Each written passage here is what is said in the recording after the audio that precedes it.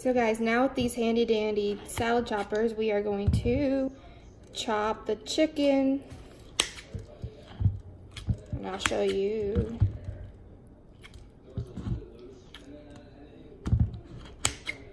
The awesomeness when it's done.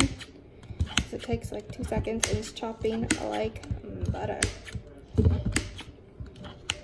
Guys, this quick cooker, seriously, is like the best. Like, I had chicken done in 15 minutes. That was like a miracle.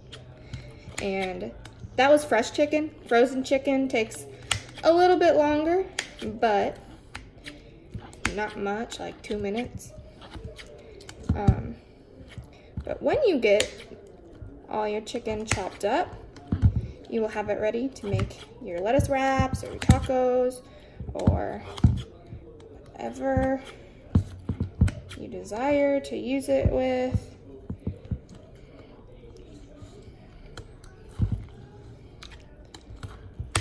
And I will show you a picture when I'm done chopping this chicken up of the final product. Bye guys. Thanks for watching.